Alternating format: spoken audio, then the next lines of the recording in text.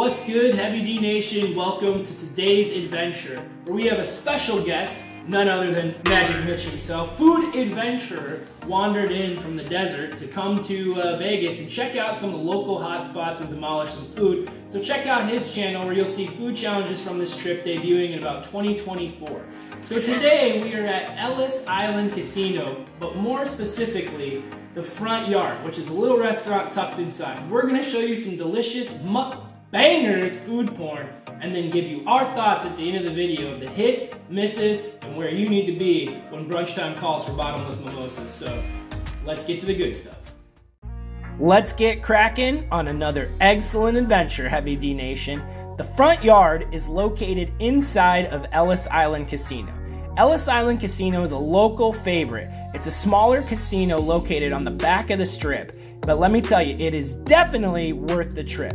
Now we're here today to taste some of the chef's favorites, but we're gonna show you how you can brunch harder with their delicious bottomless mimosas and big ass drinks, as well as if you're into the craft beer scene and are looking to chug beers and conquer fears, then this is the place for you. Not into the alcoholic drinks, they also have dope root beer. So as you see, the menu isn't the biggest menu you'll ever see. But as we all know, it's not the size of the menu, it's the flavor in the food. And this place is banging. Let me tell y'all some of the best, boldest, badass flavors I've tasted in a minute. So we're gonna mukbang this, show you what our thoughts are. Let's get to it.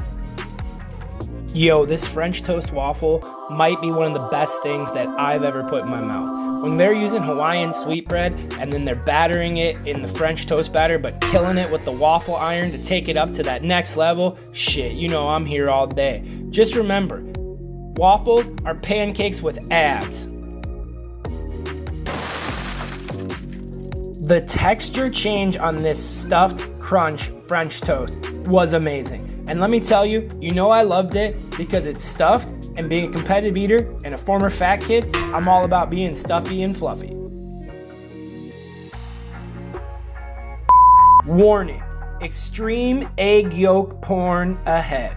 This was the dish that was my wish because I love tortilla chips and need every excuse to eat them. So I chose Chilaquiles, which is the tortilla chips tossed in a roasted tomatilla salsa, escabeche onions. I got my eggs over easy, and then queso fresco sprinkled on top with that chicken for them extra gains, y'all. Let me know below if you've ever had that. You take a bite, it's so good, you get back down in there, grab a bigger bite, and shove it in your mouth. That's the way to be. Today is a special adventure because not only do we get brisket, we get to risk it for the biscuit today and cheddar biscuits, which one of my favorite foods when I was fat was the Cheddar Bay biscuits from Red Lobster. Let me know below if you've ever had a go. So we're here. We didn't even get to really try this one because the person that got this housed it faster than Heavy D drinking ultras on a Saturday night, if you know what I mean. They say that eating bacon takes years off of your life. Then when you batter it and deep fry it, it has to take decades off of your life. And if that's the case, I'm all for it because this was freaking delicious.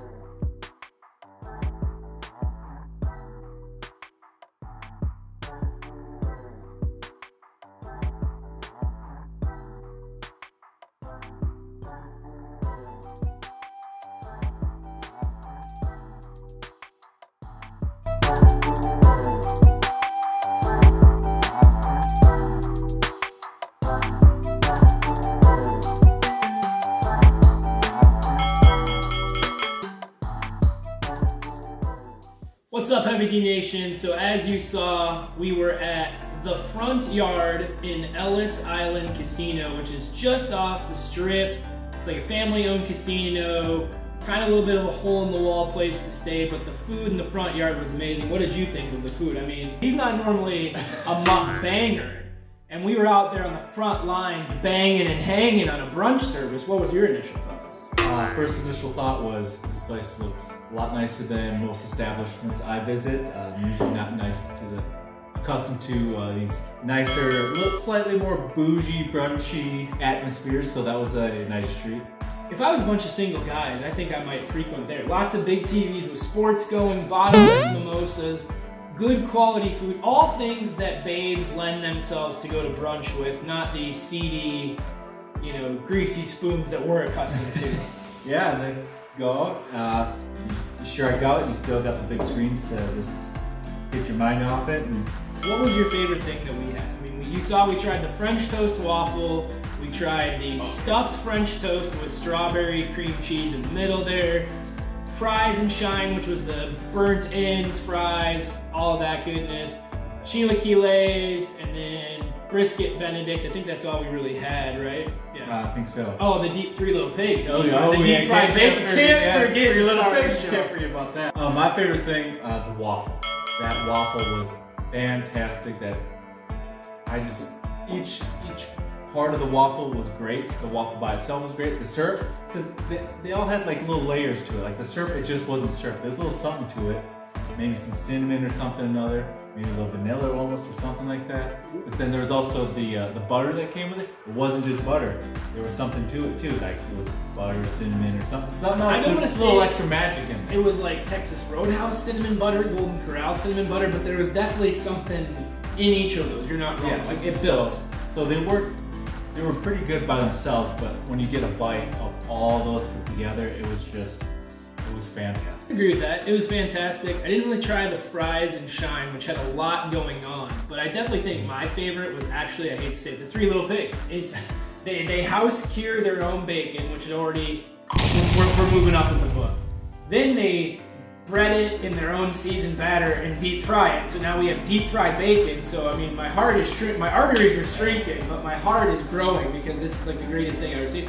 And then like the fattiness, the chewy, like the crisp bite, it wasn't like crispy bacon, but it wasn't like raw bacon, like it split the difference. You kind of got the best of both worlds, with the initial crunch of the outside fried and then that nice juicy bacon on the inside.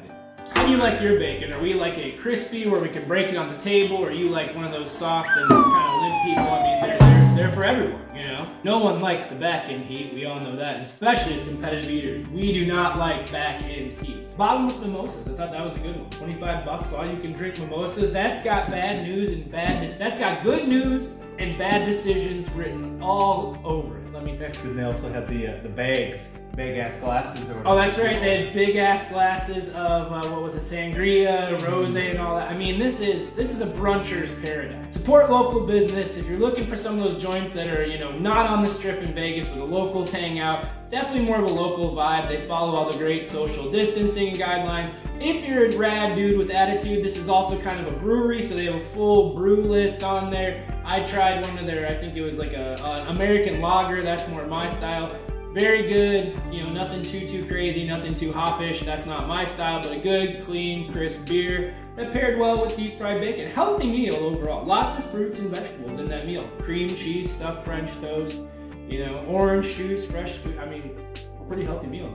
The Adventures, for us, it was a pretty healthy meal.